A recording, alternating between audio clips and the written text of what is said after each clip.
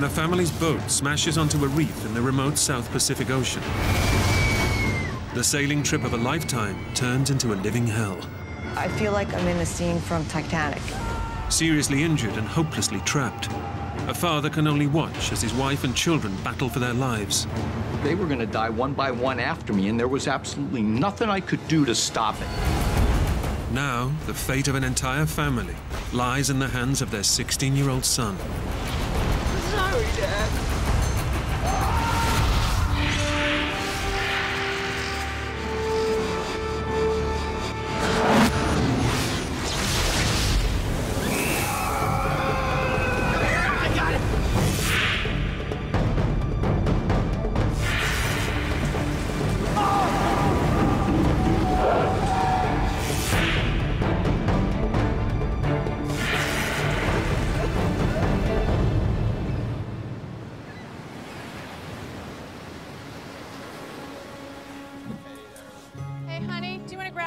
Sure. The Silverwood family, from San Diego, California, is on a round-the-world sailing trip. Hey, Amelia, honey, will you come here and grab this? For Dad, John, the voyage is the fulfillment of a lifelong dream. John had always talked to me about going and doing a sailing thing. You know, he said, oh, let's just go buy this boat and go, you know, put the kids on board and go sailing around the world. There's a lot of different reasons why we went on this voyage. Probably most important to me was that my kids experienced firsthand at a young and an impressionable enough age just the absolute freedom of being out on the ocean. Hey, Ben, you want to give your mom a hand? I think that's gonna be okay. The family has already sailed 20,000 miles. You all set? They're now on the last leg of their journey, leaving the South Pacific island of Raiatea and heading for Australia, 3,500 miles away. Australia, we were going to sell the boat and go back home and put the kids back to school and go back to work. Okay, guys, come on, let's go.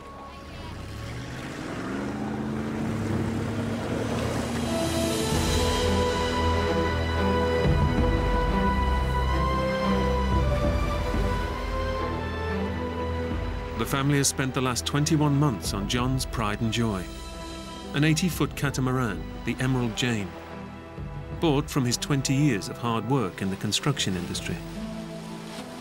Emerald Jane, she was just incredible.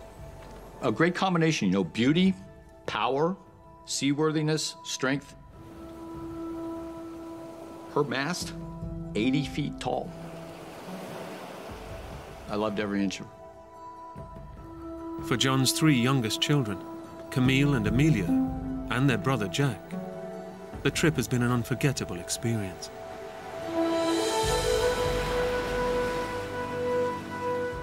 The Emerald Jane has become their family home, as well as their very own school at sea. We had all the accoutrements of life that we would need, including probably 300 pounds of school books. But not everyone on board has enjoyed the trip. Ben. What? You want to come over here and take over? I have to. John's teenage son, Ben, has found it hard going. I wanted to go home really badly because I just missed all my friends. And I was still in contact with a lot of my friends via email. So I tell them about stuff, and I really missed them. 6 months ago, Ben discovered that his dad had extended their trip. When I found out about that, I was pretty angry. I kicked down the door, punched a hole in the wall, and basically threw a pretty sizable fit. But today, any grumbles have been left behind. They're out on the ocean and heading home. Amelia and Camille are both playing out on the deck. Jean's busy reading a book. They're at sea, and maybe a little bit grudgingly, but they're happy.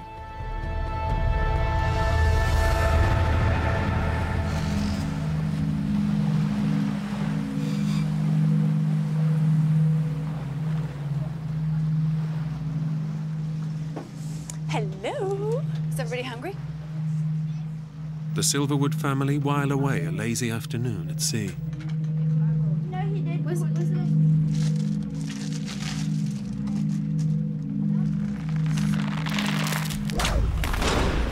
There's a clanking sound up at the mast. Something that had never happened to us before.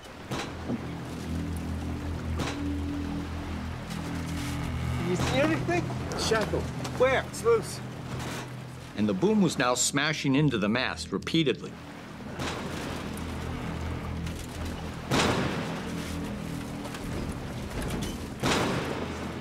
And we wrestled with that problem for probably 2 hours. But John and Ben can't fix the sail. Yeah, I think we leave it for the night, Ben. I say, look, we'll fix this thing in daylight. Watch it side. We have to drop the mainsail down. And we continue on like that.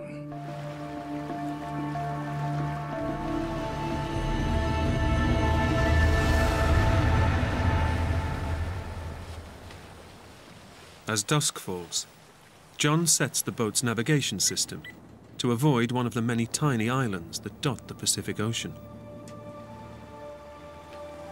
And the Emerald Jane heads into the sunset. It's glorious. It's glorious. I'm just like at one with the universe.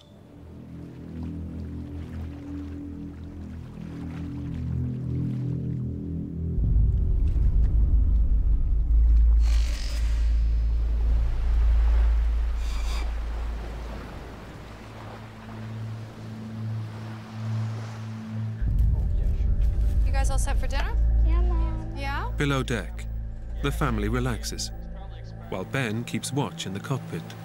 1 more minute, and that's it. Okay? John takes a rest, and the 3 younger children get ready for their evening meal. It's another night at sea, just like the hundreds they've spent together during their voyage. I start to hear this scraping sound.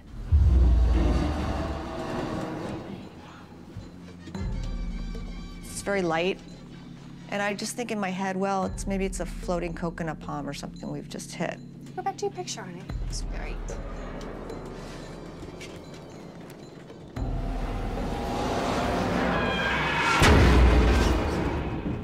There's this sharp bang sound. Then it starts to get louder and louder. I run into the salon. Like chalk on a board on steroids, man. It's just ripping our ears apart. And my son's voice coming from the cockpit, one word. Reef! Reef! He's screaming, reef. We looked at each other in horror. And in that same second, I hear this big boom. I just got thrown a good 5-10 feet. The Emerald Jane has smashed into a submerged coral reef. John slams the boat's engines into reverse.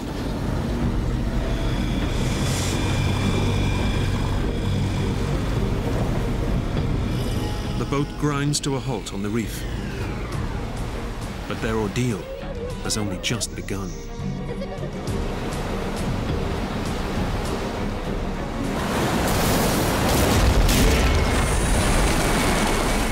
This giant wave hits the boat.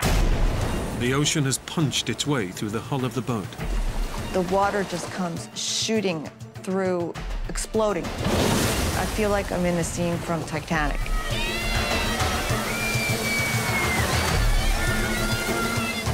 I just looked at John's eyes, and you can tell he's scared. He's really, really frightened. He doesn't know what to do, and I don't know what to do. The whole dream of my life was all disintegrating right in front of my eyes.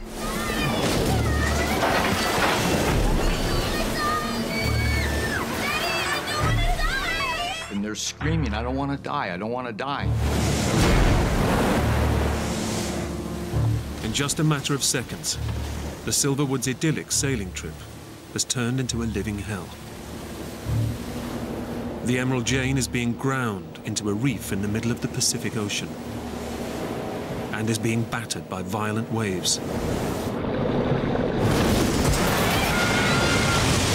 I know that we're in a world, just a world of hurt. Seawater is engulfing the vessel, and the cabin is slowly flooding. Mayday, mayday, mayday. This is the sailing vessel Emerald Jane. We're at latitude and longitude.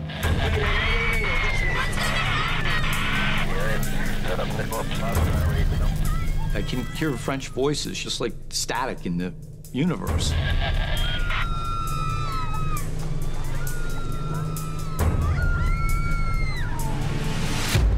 But I can't get through.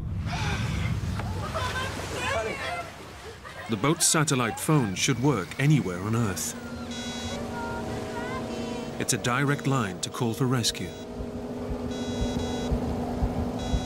And my hands are shaking so hard.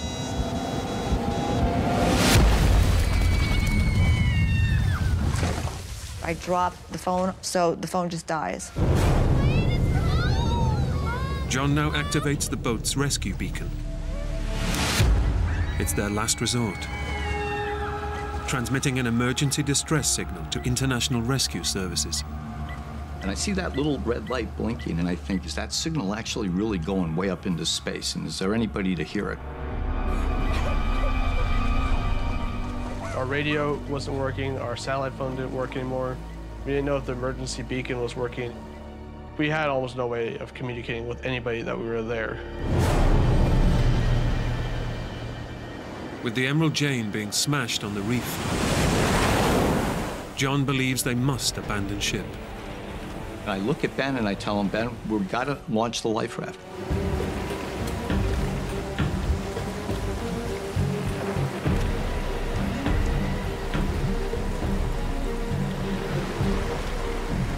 We pull the line that inflates this life raft. You never think that you're going to do it. But in the next second, you absolutely want to hear the sound of that compressed air filling that life raft.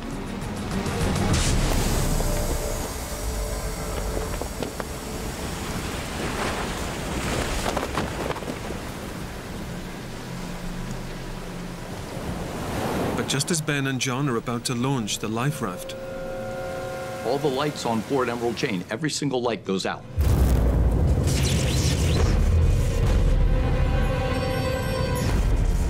seawater has flooded the boat's batteries and cut the electricity supply.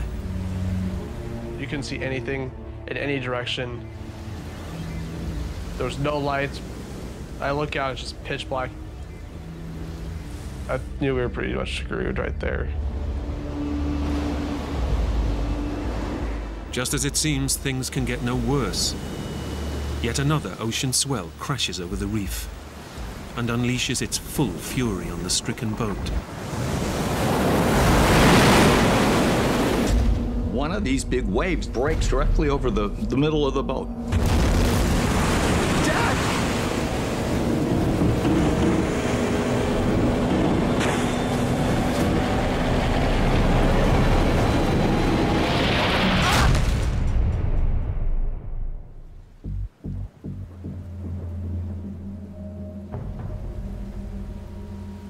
I'm flat on my back.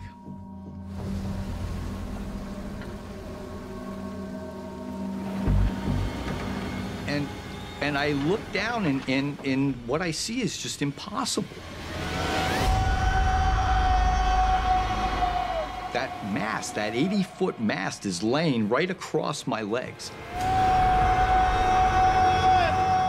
The huge force of the wave has snapped the Emerald Jane's mast.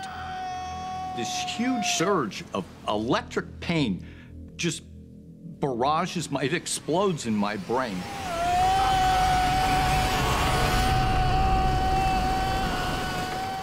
I heard my dad scream.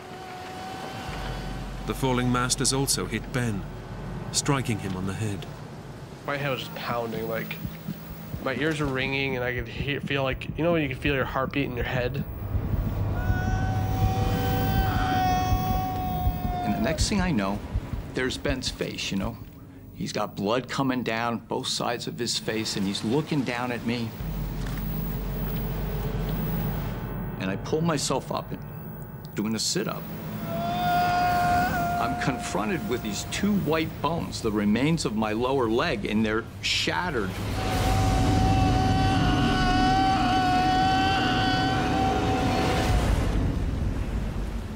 You can see the bones sticking out like toothpicks almost out of the side. The mast has almost completely severed John's leg below the knee. And beneath that, there's just this pool of blood that's spreading on the deck.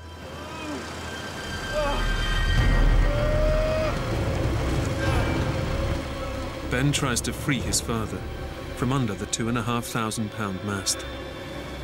This thing is 80 feet long.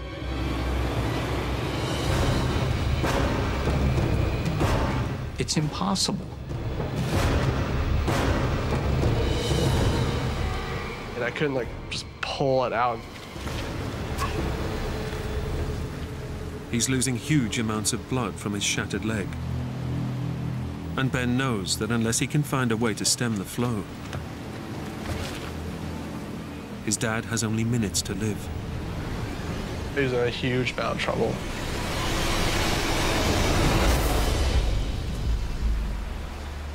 Dad! I said, Ben, my leg's broken. I'm trapped. You're in charge of the boat now. You've got to take care of the family.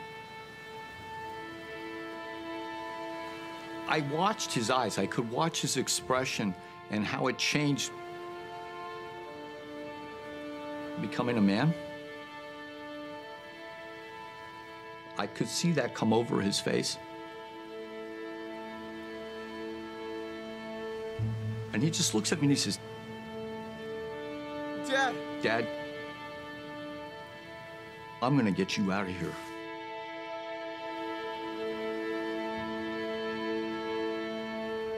I really didn't think about what the actual burden was on me or the responsibility. My reaction was just to keep doing stuff.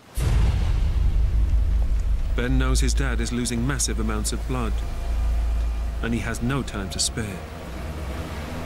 He has to stem the flow, or his dad will die. Within minutes, there's my son. It's gonna hurt! And he's got an idea. He takes that line and he wraps it around my thigh.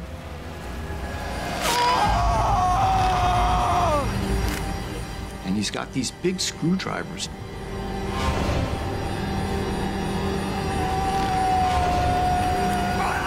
I wrapped it around as many times as I possibly could and then linked it together.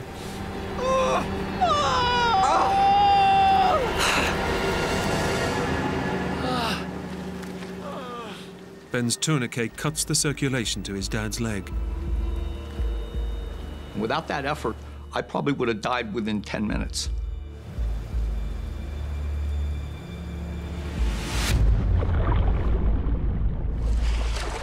Below deck, the cabin is flooding fast.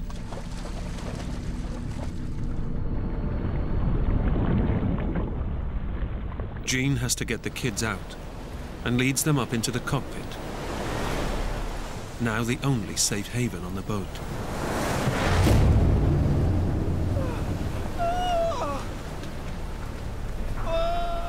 It's only now that she sees for the first time her husband's terrible condition. He's in horrible, horrible pain. I said, I'm gonna go down below and get the first aid kit. No, Mom! The medical kit could help save his father's life. But Ben knows that if he lets his mum go below deck, she'll be walking into a death trap. She was kind of just pleading with me. She could go get the medicine. It'll only be a second. She knows exactly where it is.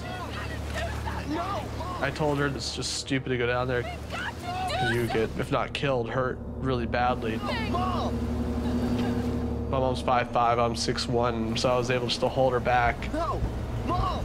As he was forcing me to stay there, this massive, massive wave came over the boat.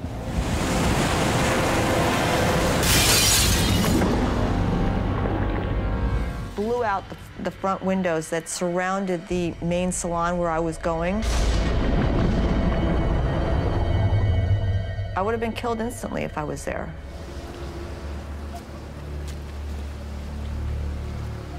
So he saved my life.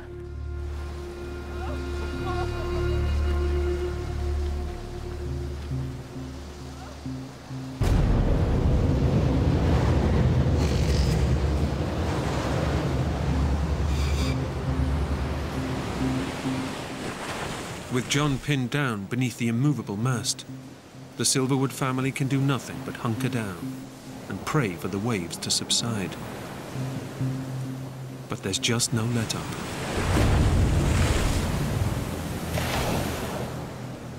I just remember those waves, the sound of those waves. You could just hear the roar get bigger and bigger. And closer,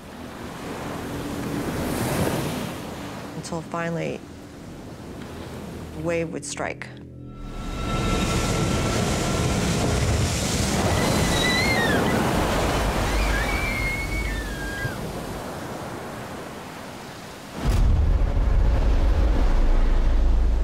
John has now been trapped under the mast for 2 excruciating hours. The night just continued to drag on.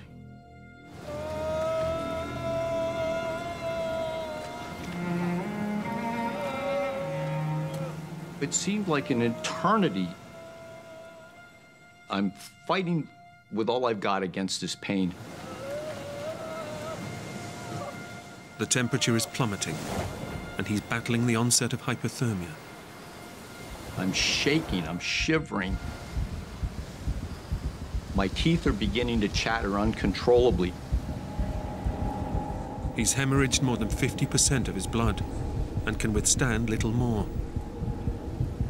I recognize that my ability to act, to do anything to save myself, were slipping from my grasp.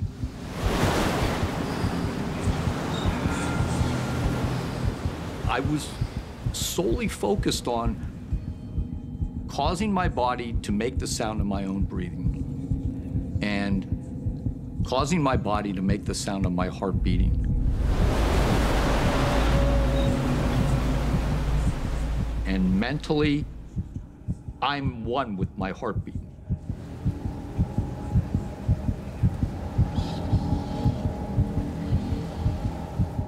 But there's this sensation that's just growing larger and larger and larger.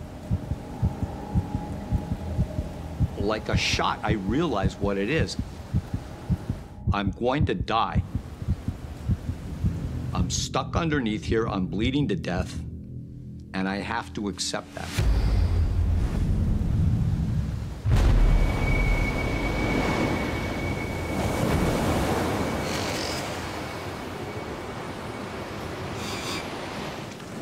This torment, it just didn't seem like it was going to have any end.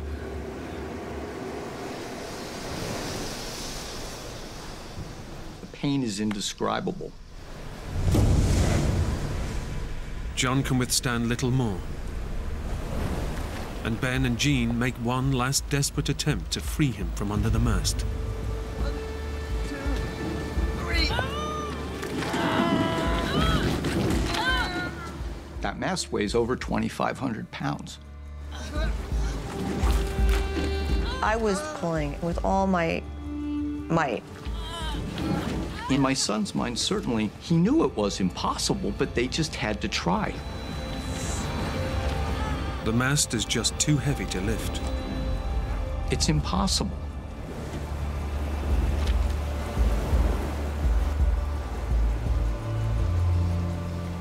There's just no escape.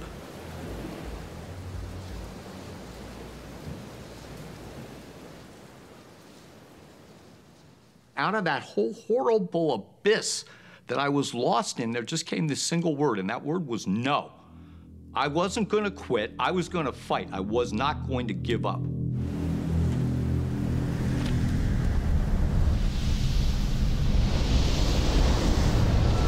Out of nowhere, a huge wave slams into Emerald Jane.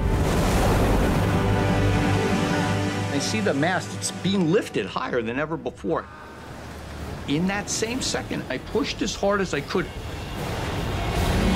And then the mast slapped back down on the deck, and I was free.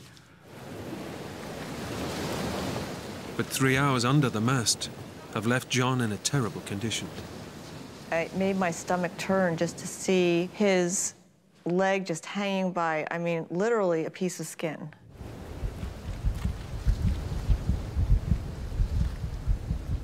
I fell into an abyss of despair, like a free fall. I knew that I'd taken my wife and my kids out to this godforsaken reef.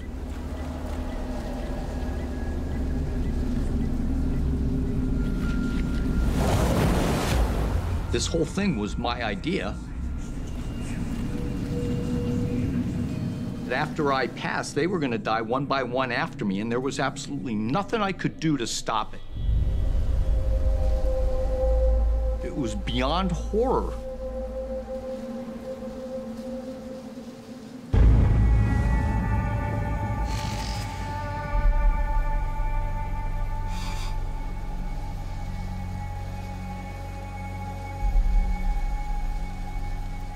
We enter a phase there.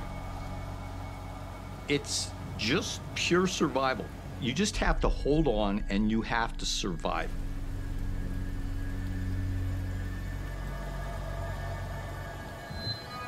We just prayed. We didn't know what to do. The emergency beacon has been transmitting for over 5 hours. But they have no idea whether their call for help is being heard.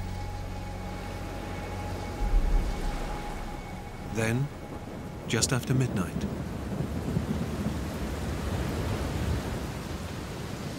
Mom! Mom, see that? We looked out off the stern of the boat and we started seeing this light. See that? Get the flare gun. The light starts getting bigger and bigger.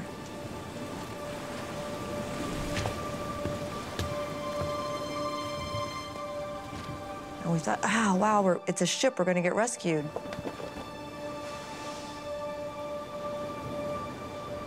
And I took the last flare we had and I shot it up in the sky.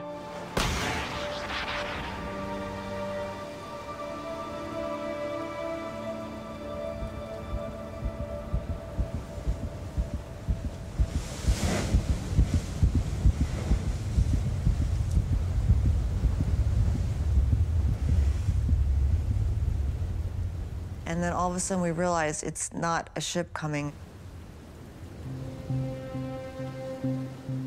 It's actually the moon that's coming up.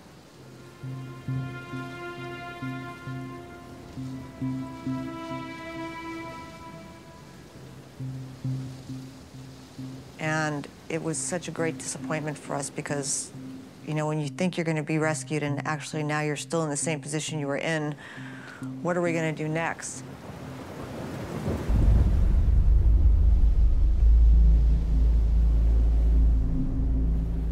As the night wears on, the family cling to the wreckage of the boat as the waves relentlessly batter them. The boat was breaking up. The waves were just breaking with such intensity. Every time I would look, there would be a new part of the boat that would not be there.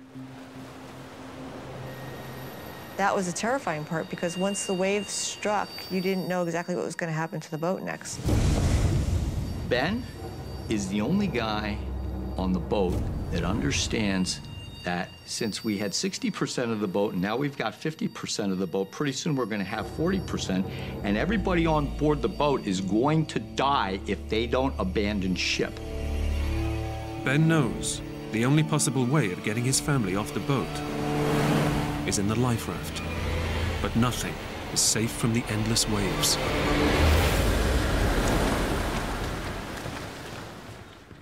The life raft fell over and flipped over.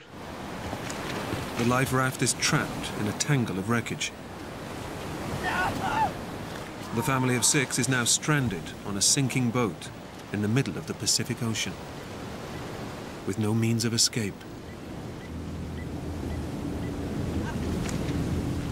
In the moment that you think it can't get any worse, it can't get any bigger, it can't get any darker, it does.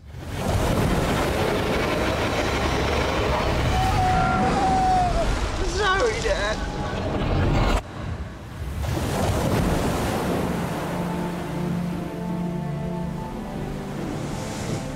The boat was just breaking up so badly.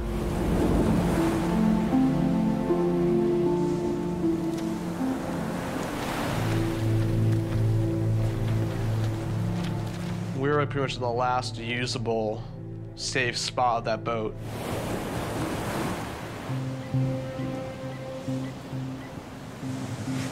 That's when I realized there was no way we could stay there. The risk was just too great. I decided that we had to leave the boat. 7 hours after they crashed, the tide around them begins to ebb, exposing a tiny outcrop of rock about 100 feet away. It's a possible escape route.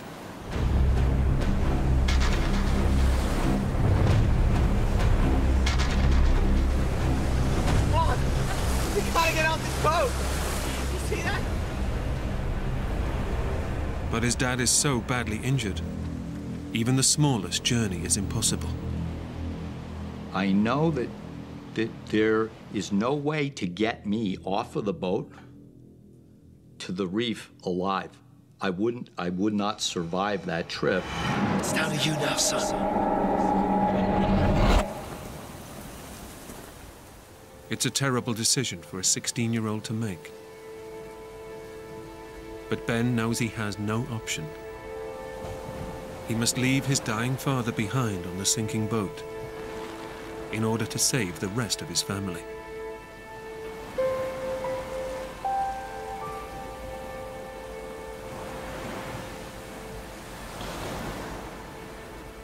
Ben is on his knees and he's crying, asking me to forgive him. Sorry, Dad. Because he sees a parting of the ways between myself and him.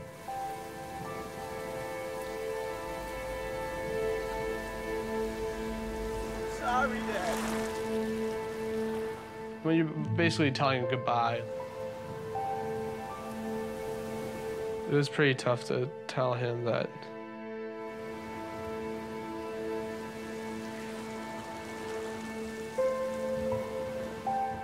you don't ever really think your dad's gonna die. 12 hours ago, he was dad, you know, just running around doing stuff on the boat.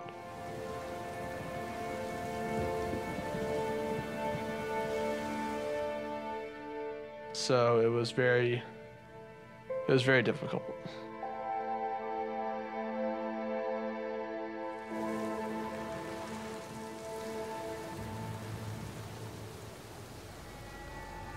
I understand completely what's going on.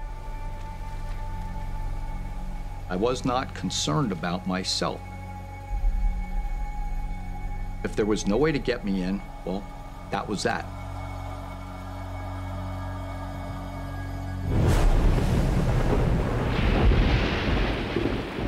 Now, as head of the family, Ben is faced with getting the 3 young children off the boat and across the reef to the tiny outcrop of dry rock. As soon as the wave broke and started to recede, that's when I jumped off the boat.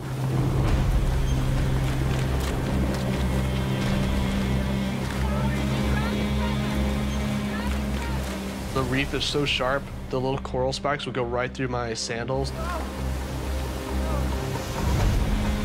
I had coral cutting my feet every time I took a step. They're cutting up their legs every which way. We have the waves breaking on our legs, and our legs are getting absolutely cut up.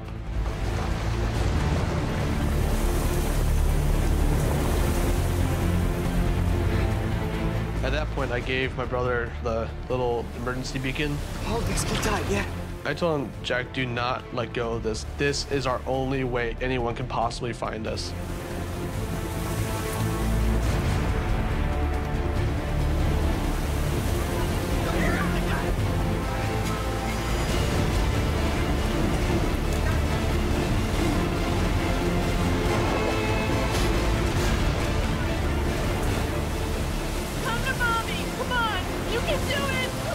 you've got to get off the boat now, too. You've got to get off the boat.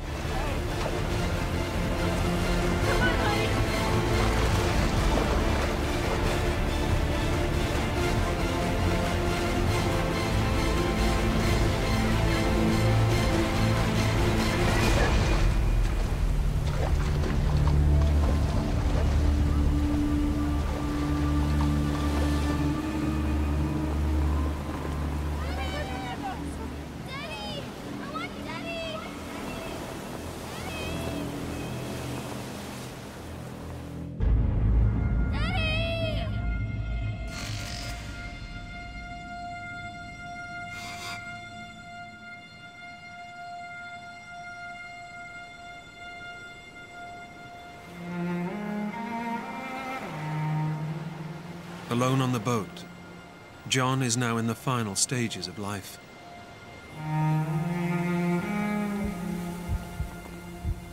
And he begins to give up. There was no possibility of saving me out there. And I don't have any hopes whatsoever of being rescued. This little piece of boat that I'm on is going to just slide off the edge of the reef, and I'm going to sink a mile down to the bottom of the ocean. But the thought of watching John die alone on the boat haunts Ben and his mum. If we don't get him off the boat, he doesn't have a chance. He doesn't have a chance. I have to get him off the boat.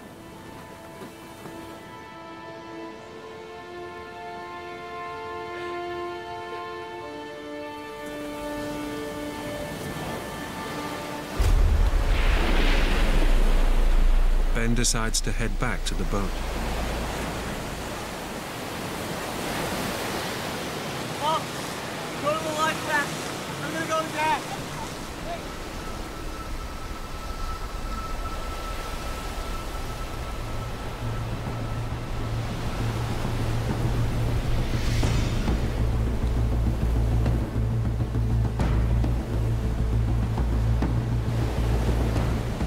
But the life raft is hopelessly tangled in a web of rope.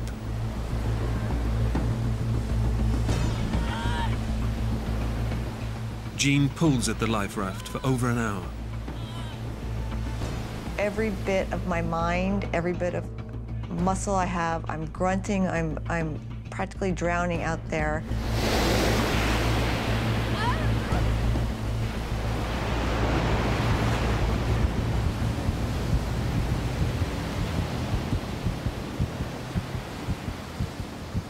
After about 40 minutes, I was completely exhausted. I couldn't do it.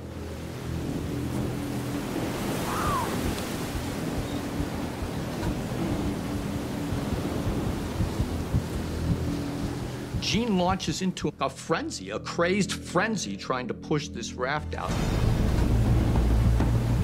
But just as it seems it will never be freed, The life raft just comes popping out.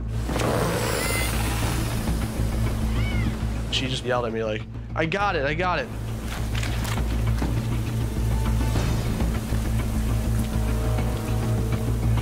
We have the waves breaking on our legs and pushing us into the boat, and our legs are getting just absolutely cut up.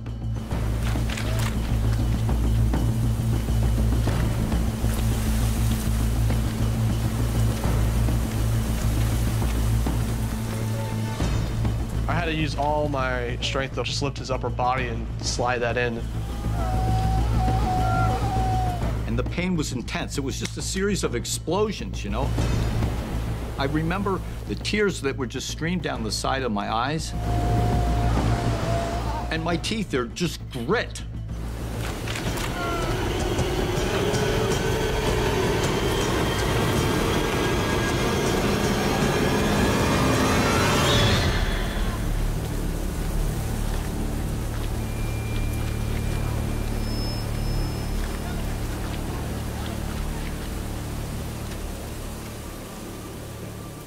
My son was the ray of hope, the ray of light, the steady hand.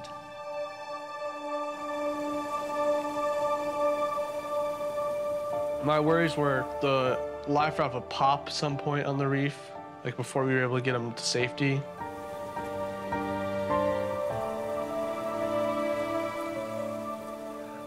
Every one of those steps, there's just these explosions of pain. It's just pure agony, you know?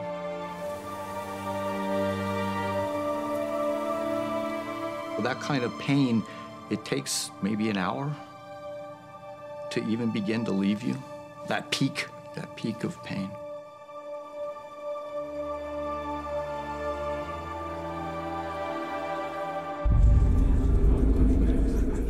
Finally, the whole family is off the boat. But it's been 10 hours since they crashed and set off their emergency beacon. And John is close to death. I knew my dad didn't have very long to live. I knew he wasn't going to last like till the next day.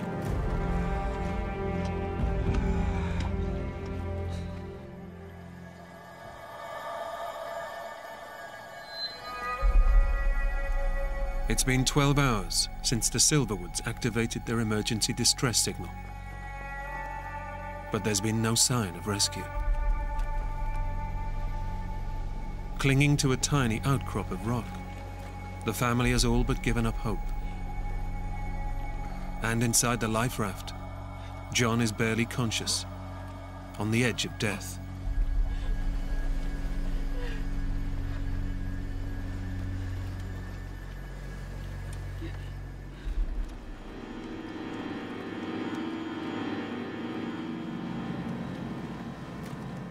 I'm surrounded by darkness. I don't have any connection with reality.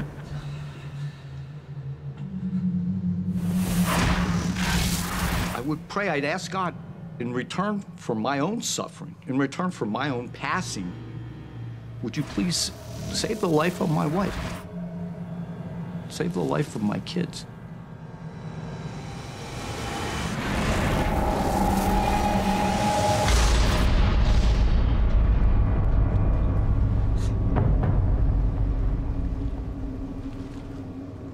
Ben has done everything he can to save his dad. He can do no more. He's now resigned to his father's death.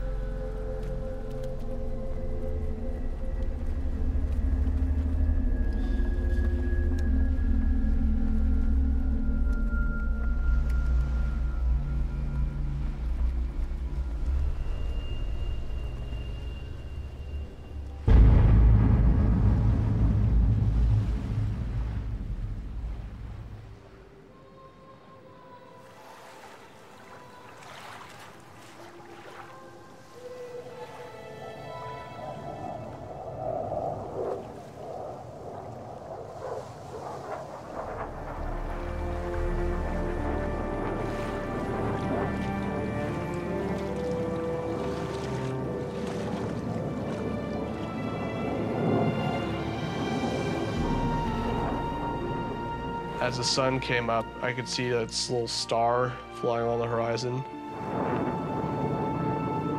So I thought it could be a plane. Help! Help! I was ecstatic, like someone knew we were there. And it gets right over us and it starts circling, just circles around and around and around.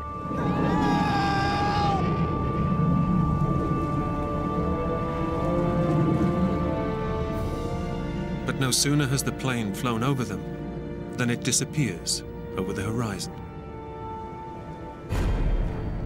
I could see the glimmer from the star kind of just diminished. Our hearts sank because we realized, you know, we're not going to get rescued.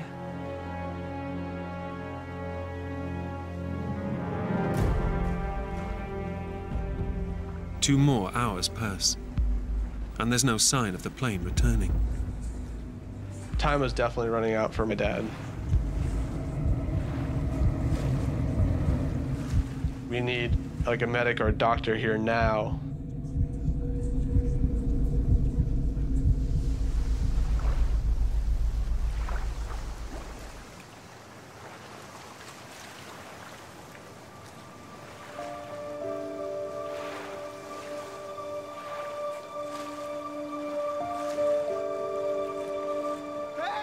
I see this boat on the horizon.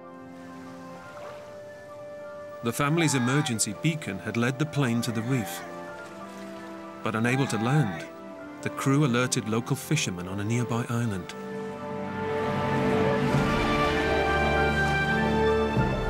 "15 hours after their boat was shipwrecked, their ordeal is finally over."